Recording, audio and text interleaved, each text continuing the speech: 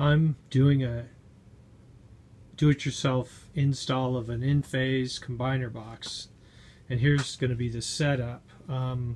As you can see, they have two knockout holes here on the bottom, and those are the only knockout holes that I can find. The reason that this is probably a great place for a knockout is because we have all this equipment on the inside, and there's some interference. To make things a little bit worse, they have this cover here that goes over it, and you kind of have clearance issues with this and this and this. So if you want to bore in from this side, you can, but it looks like it's going to interfere with the bus a little bit. I don't know. The bottom is preferred. There's plenty of room on anywhere in the bottom, and in my case, I want to go in here. So there's this area right here that looks like we could put a entry point. And what I want to do is just make my life a little easier, and I want to put my shutoff right here. So I'm templating this.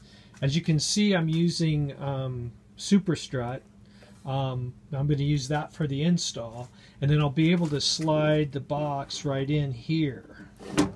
And so what I've done is I'm basically marking this area here where I'm gonna mount my my shutoff box. Of course, this shutoff box needs to be offset a little bit so you can get the code. I think my interpretation of code is you just got to have the lid 90 degrees, so it has to be 90 degrees, so you got to have this much clearance, sort of.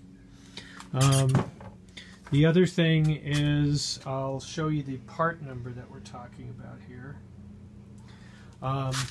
So I'm doing a hole saw. I'm using a hole saw to do this hole. So I'm doing a pilot, and then I'm using this hole saw. But this plastic is really brittle, so you have to be real careful. They recommend a some sort of thing called a reduction bit. A little bit more about the shutoff here.